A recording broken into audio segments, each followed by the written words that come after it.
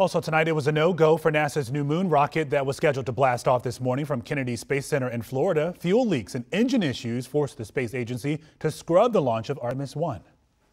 This is a very complicated machine, a very complicated system, and all those things have to work. And you don't want to light the candle until it's ready to go. Yeah, say that again. The earliest opportunity for launch is now Friday afternoon. Artemis 1, by the way, does not have a human crew. Its mission is to orbit the moon and test NASA's new Space Launch System rocket and its 6-person Orion crew capsule ahead of a planned return to the moon, perhaps by the year 2025. It's very soon.